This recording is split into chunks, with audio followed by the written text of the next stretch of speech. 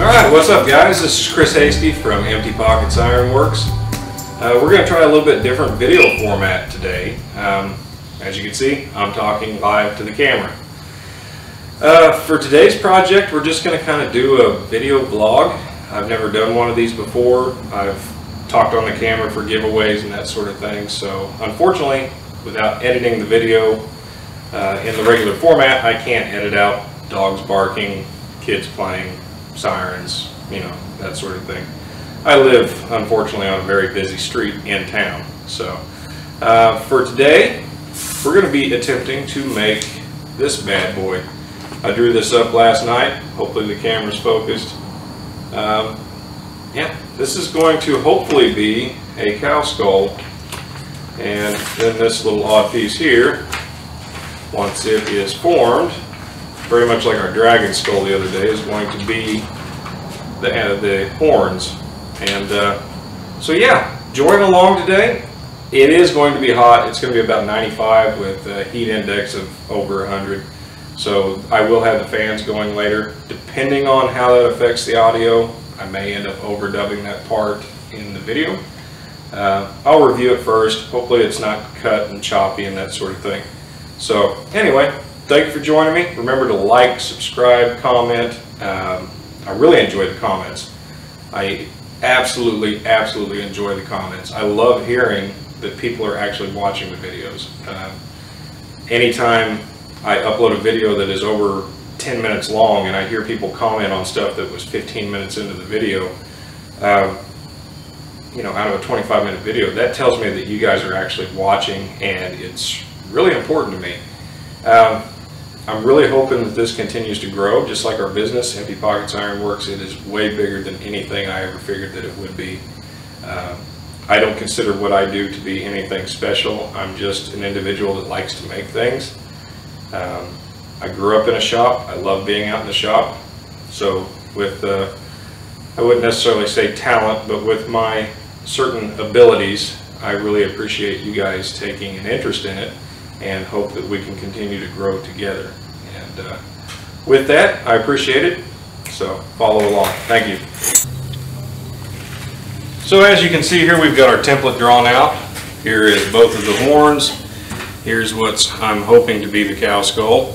And basically what we're going to do, cow skulls are kind of flat. So this point here at the front of the nose back to basically the inset of this curve here is going to be where we break it over. And then it'll go into the forge. You'll see later on I'm actually going to have to move some of the forge bricks out so that we can utilize the whole thing. Hopefully it fits. I don't know if it will or not. And yeah, so throughout the video today, like I said, this is going to be kind of in a vlog format. Air compressor, fans, that sort of thing, all that's going to kick on. It's all loud. And so I may have to do some overdubbing. I'm going to try to avoid it. If anything, I may end up turning the volume down on those segments and then give you some lovely music to listen to. So anyway, let's get started.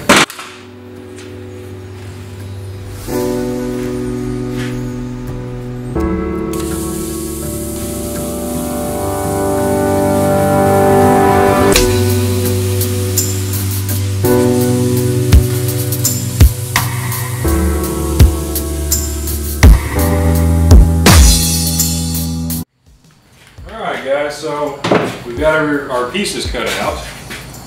Can't talk today. So, just like in the previous video, now it's time to knock the little bit of slag that we have off. It's not real important, but like I said, I'm kind of a perfectionist. I think I've mentioned that before in other videos. I know it's there, and if somebody is to buy this, I don't want them to flip the piece over and be like, oh man, this guy didn't even clean this up, you know, what I'm going to pay for it. Just not a good combination. So clean up your parts, make them look the best that you can. It's your art. You're putting yourself out there, so make sure that you're putting the best out there. So I've seen a lot of people on different channels and that sort of thing. They have a tendency to lay the part down flat and they want to hit the slag straight on. If you've got the luxury of having a part that has a lot of surface area, I found that it's easier just to take your chip hammer and slide, and it kind of sets you up in a good angle to knock off that excess. So real quickly, I'm going to clean this up, and then we're going to work on breaking this thing over. Okay, so we've got our pieces cleaned up, and now we've got to figure out how we're going to bend this thing over. Like I mentioned, we're going to go from this point here to pretty much an even spot over here, even in the respect from this point to the top of the eye socket. The cow skull that I'm basing this off of is inside. The front of it is broke. This part is actually missing. So there's a lot of this that I'm going to be making up as we go along. But that's kind of the neat thing about art. It doesn't have to be exact. It is your representation. So for reference, the cow skull itself is 11 inches wide by 11.5 inches long. So being at 11.5, we're going to put a mark at 5.5 to mark center.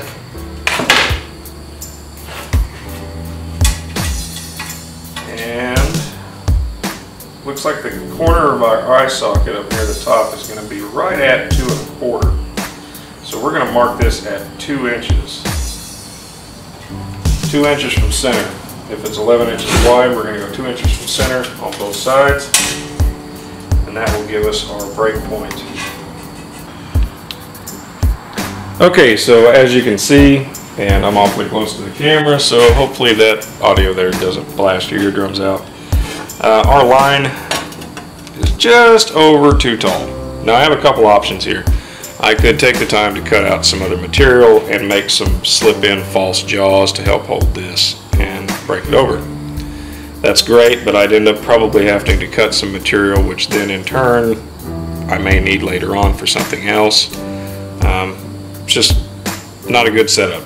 So we're going to go try the reed vise. If that doesn't work, we're going to try one of the post leg vices. The unfortunate thing about those is those are freestanding, and so they do have a tendency to move around. But yeah, bummer. Future reference, might need to take the size of the cow skull down. So as you can see here in my large, I believe this is a 6 inch, maybe 5 inch post leg vise, it does fits nicely. Actually got a little bit of room down here below, and so we'll use this. Typically 3 good whacks with about a 2.5 pound hammer. At least on the deer skulls, that's how it works. Means you're going to be breaking this side too. I suggest hitting around this area. So come in from the side, straight angle blows, that way that it bends the material straight over. And so we're going to give that a try, and then we'll move on. It is getting hot out here already, so I may end up having to turn the fan on, especially when I fire up the forge.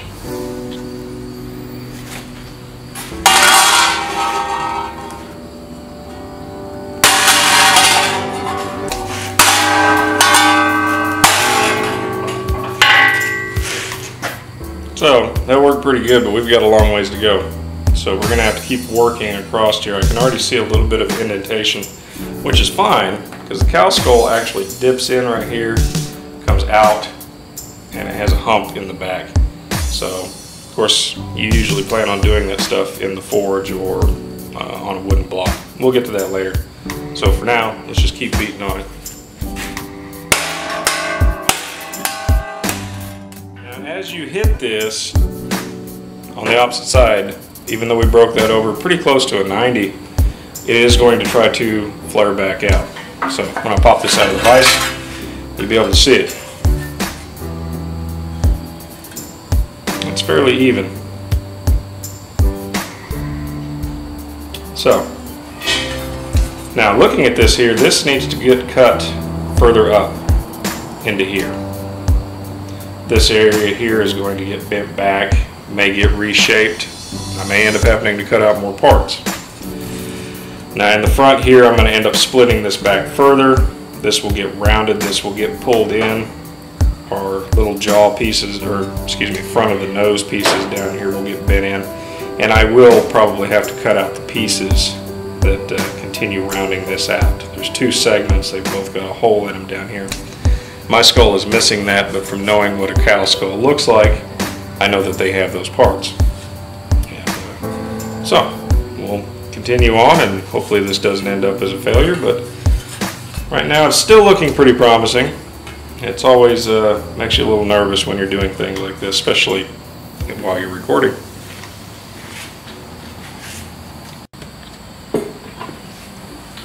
So before I do any cutting, like I mentioned earlier, we will need to cut up around the back side of the eye socket to allow this piece to fold in.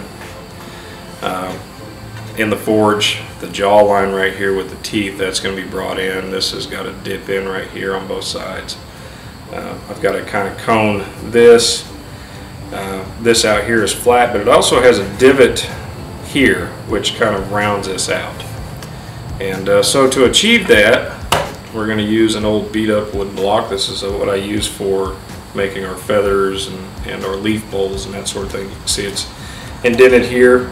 That is all from just red hot heat on the block. Sometimes I'll put water on it. I'm actually going to be kind of sad when this thing is no longer usable. So anyway, right now though, as much shaping as we can do before we put it into the forge is pretty beneficial. So I'm going to kind of knock this point out here. Let me see. I'm going to use my main hammer, which is my 2.5 pound, I don't know, small hammer.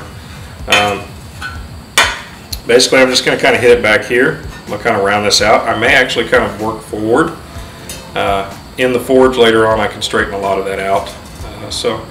But any pre-bending that you can get done before you put it into the forge will save you not only time, but fuel. So, here we go.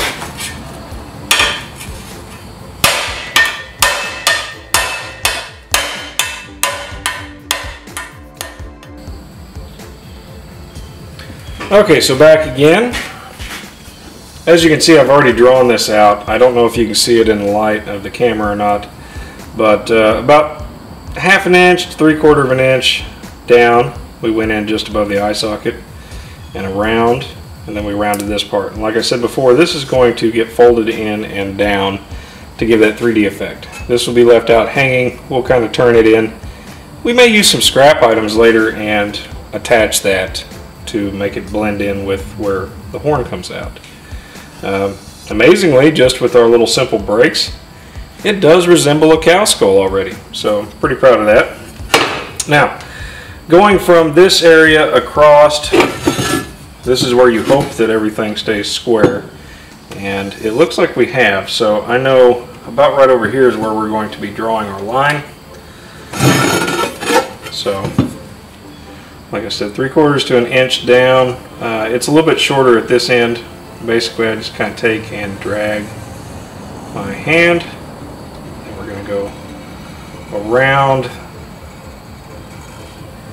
and then follow this down and around. This actually tapers out like so, and that should be pretty close. So anyway, this cow skull does not have teeth. I did not mention that earlier when I was cutting this out. The teeth would actually be further down here. I would rather make teeth separately. I don't think we're going to put any into this because it would make it set up real high, and we still want the horns to stick out and look cool. May hang on the wall, may look good sitting down. I don't know. Still needs a lot of shaping up here. This needs to be drawn in. It's probably going to deform a lot when I put it into the forge and start hitting, because this portion here needs to be tapered in. Now then, a little quick note here. When we go to cut this with the plasma, this line here will not get cut. So, do not cut this line. We're going to cut along here up to this point here. That way that stays attached. Should have mentioned that earlier, didn't. Hopefully you guys caught on to that.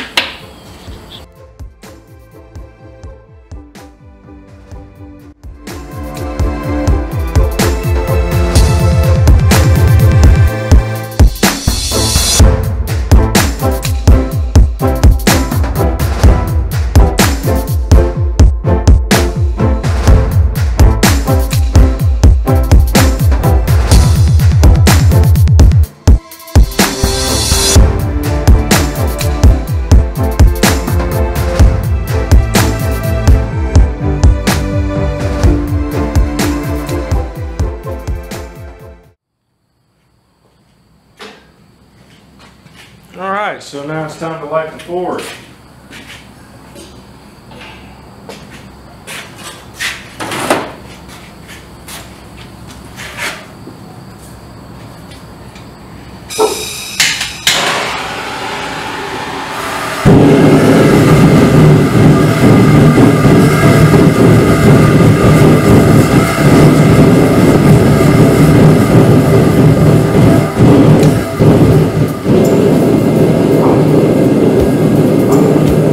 I like to kind of run it on a low fire at first. It keeps from cracking the bricks, let it evaporate any moisture that's in there.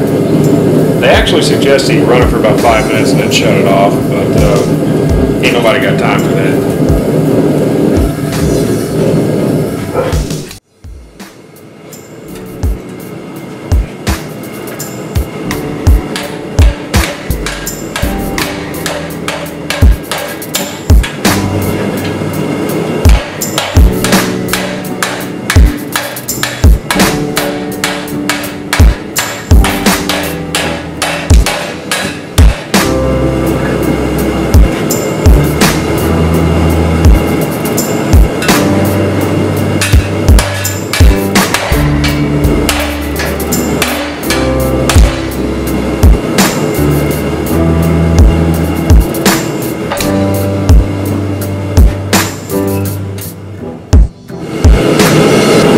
So hopefully you guys can hear me.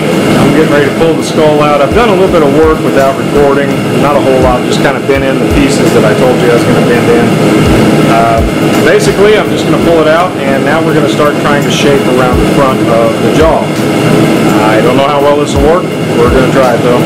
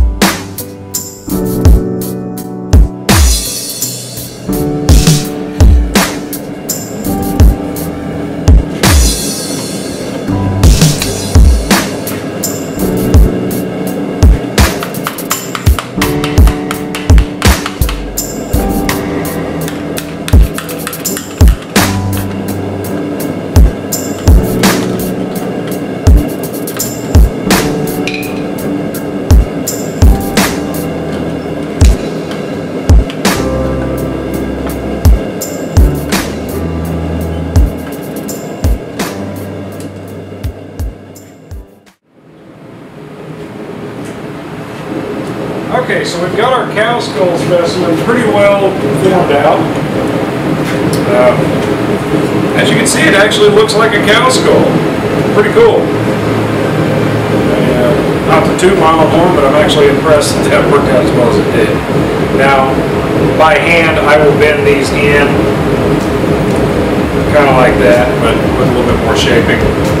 And then we might have to build this up here for our horns, which is what we're getting ready to start now. Now I may end up having to pull out the bricks, as I mentioned earlier, in the forge to allow these to fit. I'm not sure, but yeah, and I may leave this in the front. I may kind of turn those, make them flat. Like I said, the skull that I'm basing this off of is broken. This is all missing in the front. It's pretty straight, needs a little bit of tweaking, I may take the angle grinder and notch this up a little ways and then just kind of tack it on the inside, just to give it that look that it's got that split down the center of the nostril. And yeah, so let's keep on trucking. Sorry I'm not showing all the detail of the hammer work.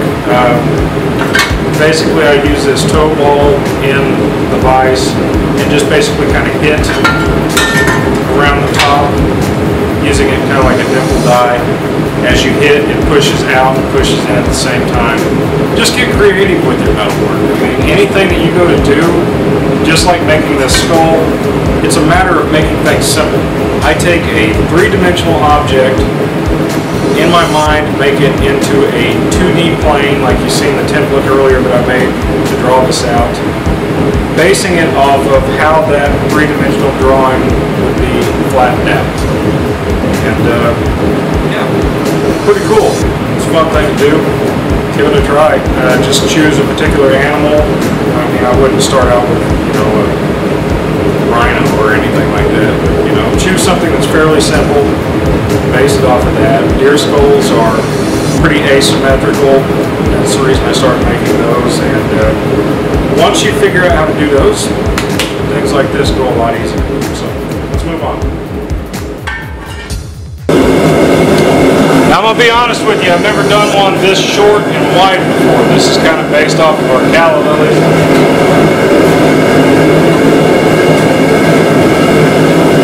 So we're going to give it a try. May work, may not.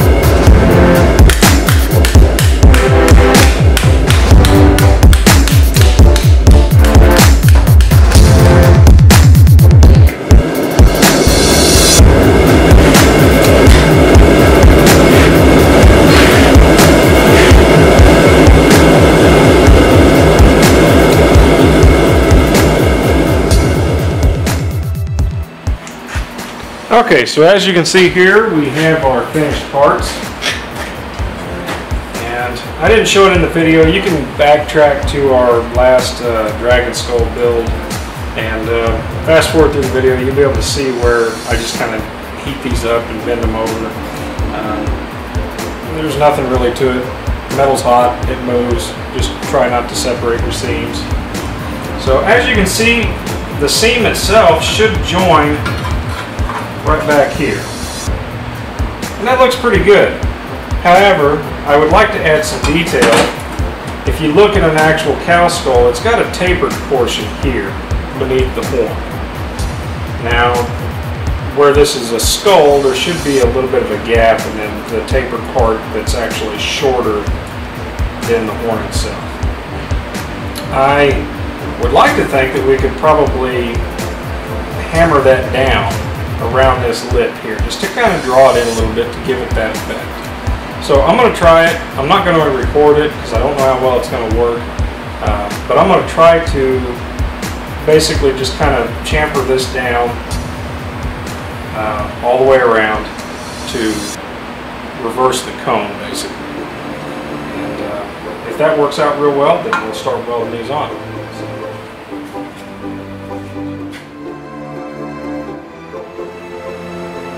Okay, so I've got the pieces chamfered down.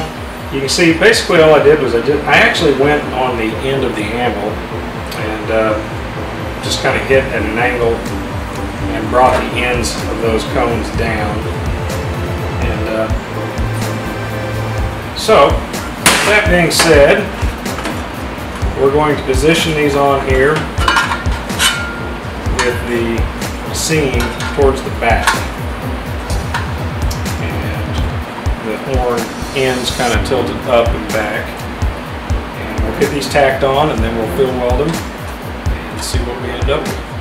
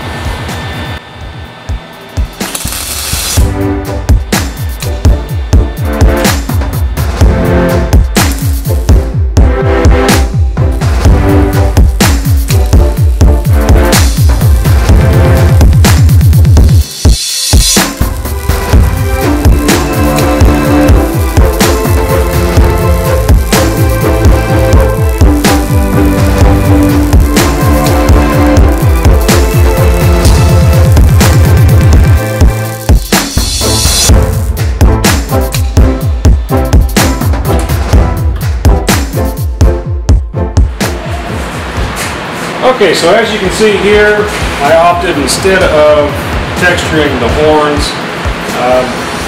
using an idea of my wife's. I didn't go quite to the extent that she did. If it had been up to her, I'd have taken it over to the buffer and polished these out to almost a mirror finish. But what I did do was use a buffing wheel, and depending on what part of the country you're in, this might also be called a blending disc. This one here is about 60 grit. It's wore down, so it's probably about 100, 120. And it just kind of smooths and blends. Now what we're going to do here is use just a wire wheel on an old drill that I've got. And we're just going to kind of clean this up a little bit. And then I've got some special guests that I'm going to introduce you to here momentarily. So.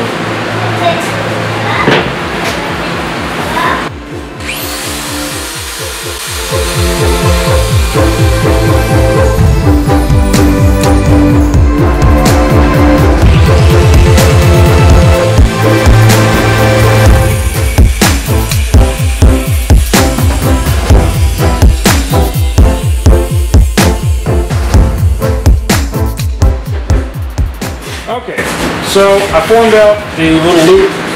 This is going to go right onto the divot of the skull on the inside, and then we'll adjust a little bit and full weld it. But this will also act as a kickstand if you want to display the skull on a table or a bench. So let me flip the welder back on with a big tap. Alright folks, so hopefully the audio works out real well. Here is the almost finished cow skull. Of course, with anything that we do, it's clear coated afterwards. That's the finishing touch. I opted not to finish this out in the front because the one that I've got is broken as well. Most of them that you find that's been laying out in the weeds forever, they're broken. Rats and mice and that sort of thing, they've chewed them up. So anyway, as you can see here, this is my lovely wife. This is Laura. She's the one that helps me not only edit, but keeps me sane, keeps me in line, keeps me in check, and manages the 5 boys, and co-owner and helps run the business, Empty Pockets Auction. So the noisemaker that you hear over here, that's our youngest one. That's our 2.5-year-old. And yeah, he's saying hi. So you'll see him in some videos eventually too. So we're going to throw some clear coat on this thing, and I just wanted you to see my better half. I might actually let her clear coat this thing. So anyway, I think I'll do that. Here you go.